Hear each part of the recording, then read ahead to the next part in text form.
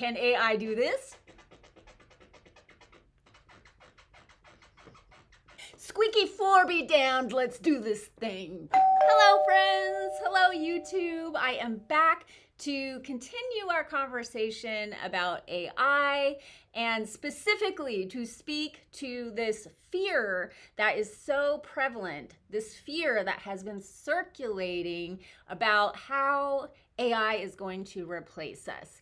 And in the last video, I was talking about the one thing that sets us apart from AI, and that one thing is soul. And I wanted to expand on that a little bit here today because I know soul can be an abstract concept, and we also don't all share the same belief about what that word means, about what soul means. So let me tell you what I mean when I say soul. When I say the word soul, I am talking about your eternal true soul self.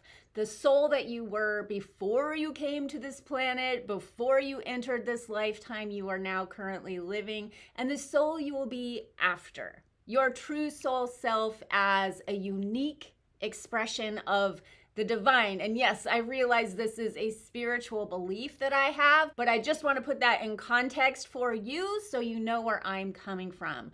I believe that God, the universe, source energy, that it creates through us, that it is always contracting and expanding, contracting and expanding. Each contraction leads to a greater expansion and gives birth to something new. It is constantly creating, and it creates through us. And that is why each one of us is so unique. Each one of us is a unique channel for this divine creation, this divine expansion and expression to come through.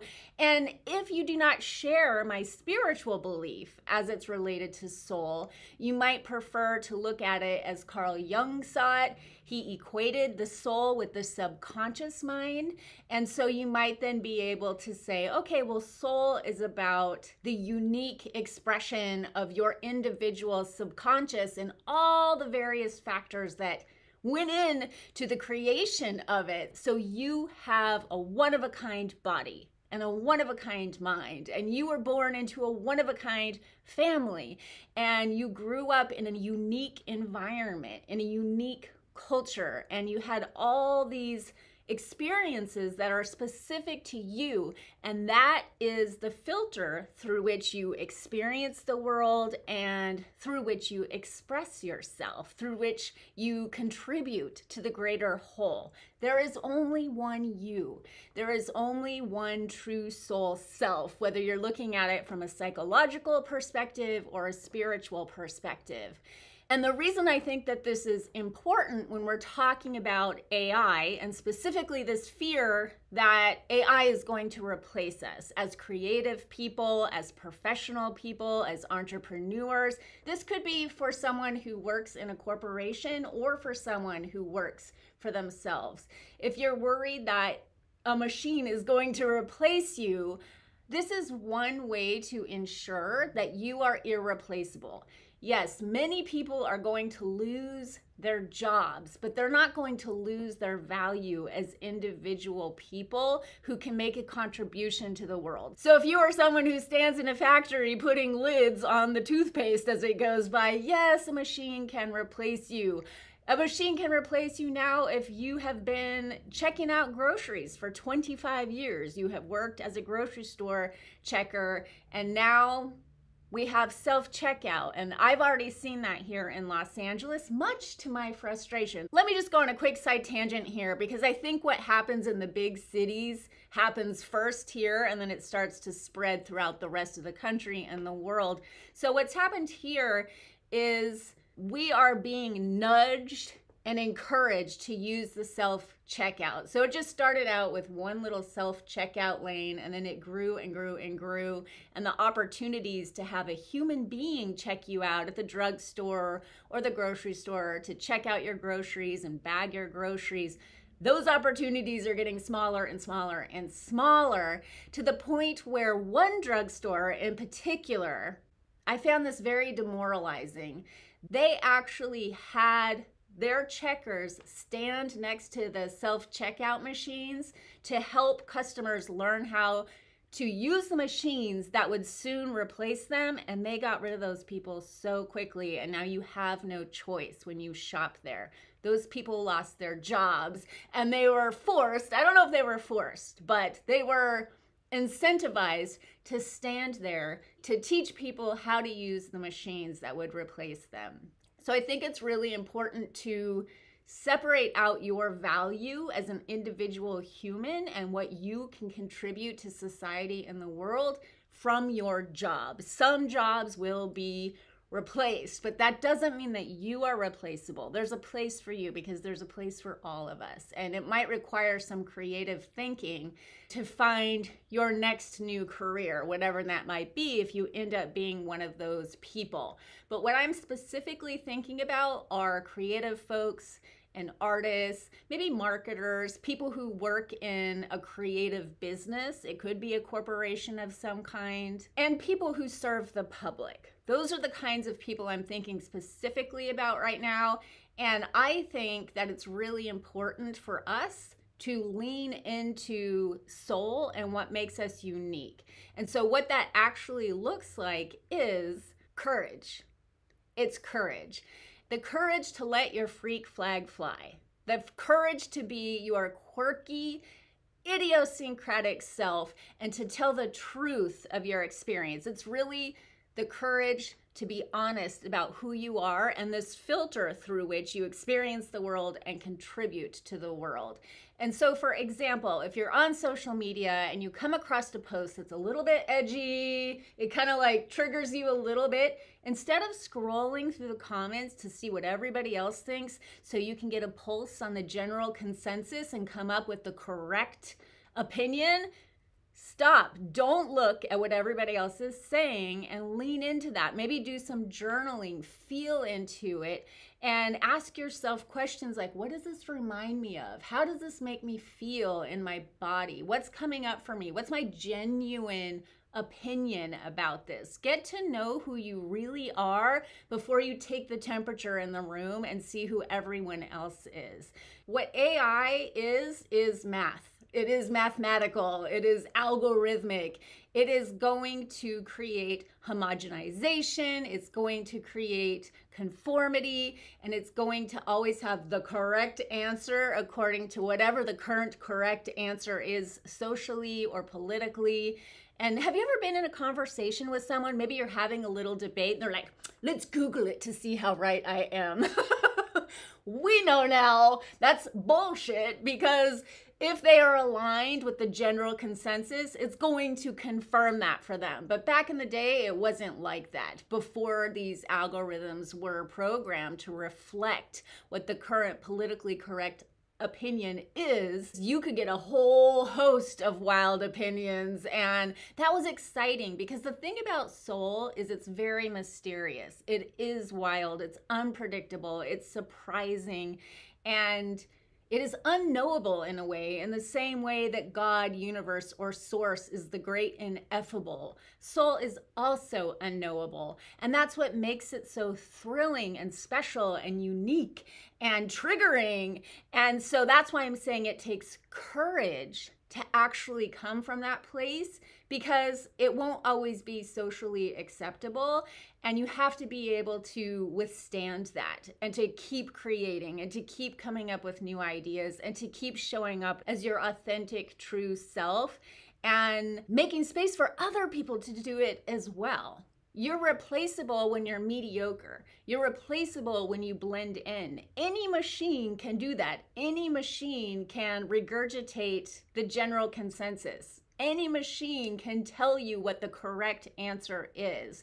But human beings are different. We are very weird and idiosyncratic and quirky. Those are the two words that I keep thinking about when I'm thinking about soul. And mysterious as well. There is a depth there. There's a whole history that is coming to bear on this moment for me. And then you have a whole history that you're bringing to bear on this moment. Like, I may be irritating the fuck out of you right now, and you might not even know why. That's soul. That's soul, the not knowing. And so I think that takes courage too, to not know for sure that you are correct, to not have everything mathematically perfect. Think about Star Wars.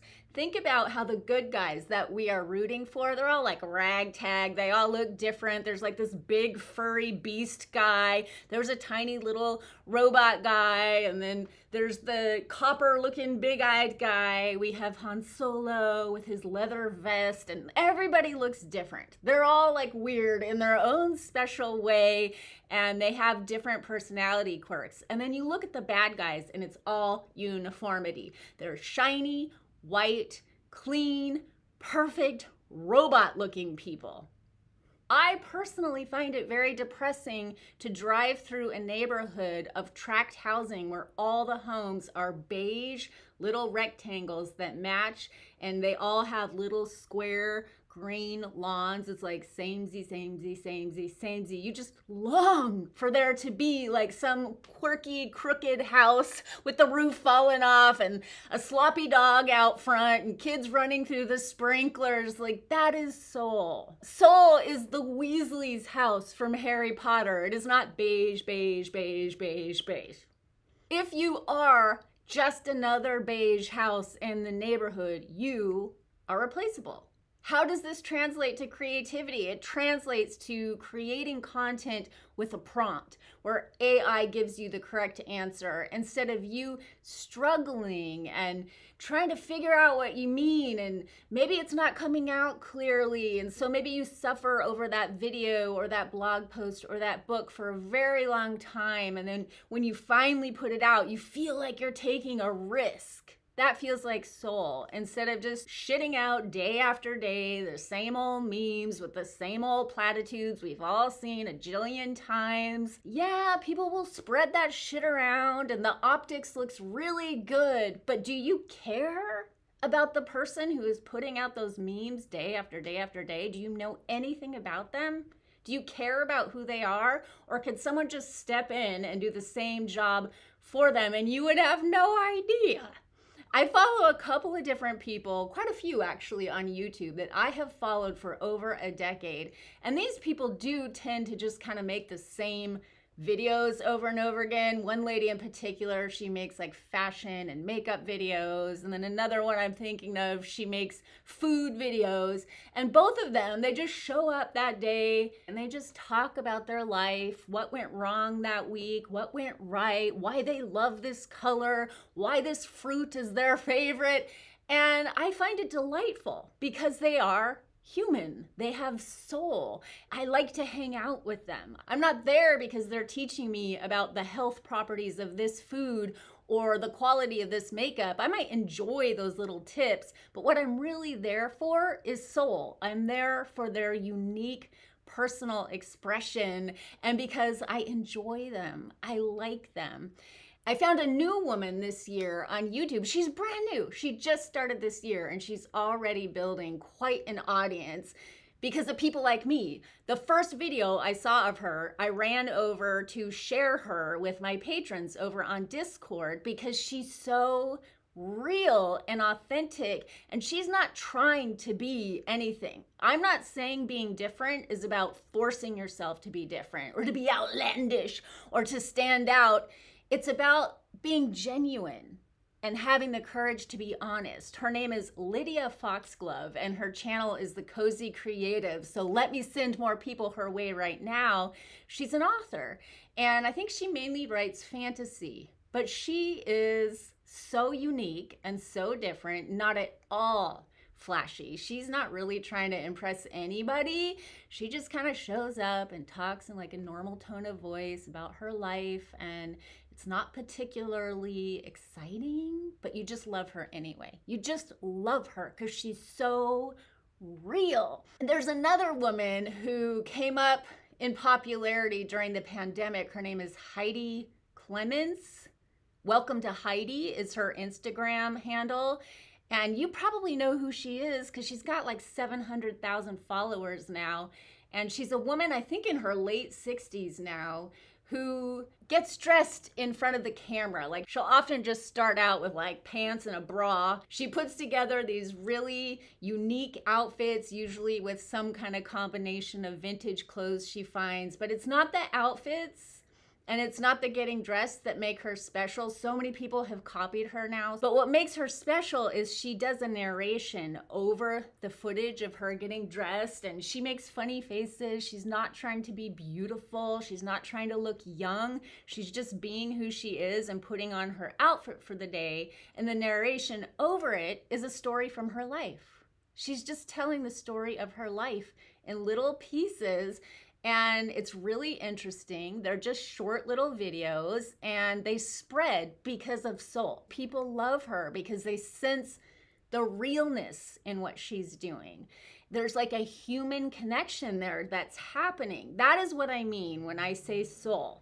You don't have to try to be anything other than what you are. You only have to trust that you are enough and have the courage to let the truth of who you are on the inside come out to play on the outside. So when you go into that board meeting, let's say you work at a corporation, you're coming in with a strong point of view. People might love it, people might hate it, it might bomb, but if it works, that is how innovation happens. That is how growth happens. That's when people get excited, and you have to be willing to risk being disliked, being attacked, being canceled to find that gold. It's the gold that is in, you could say it's the gold in your shadow or your subconscious, or you could say it's the gold in your soul. It's the reward that comes from taking a risk. Sometimes it doesn't work. People tend to have a really strong reaction to authenticity. But if you're coming from a good place, if you mean no harm, if you are genuine, heart-centered, I think you're gonna have a better experience than you might expect, and that more people than not are gonna love who you are if you'll just give them the opportunity to experience that.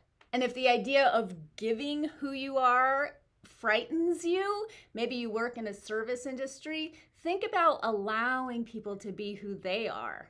Think about being really deeply embodied and grounded in yourself and open to experience people's true soul self. Really listen, deeply listen, really see, deeply observe. That is a way of being soulful as well. Letting the world be what it is instead of trying to control everything.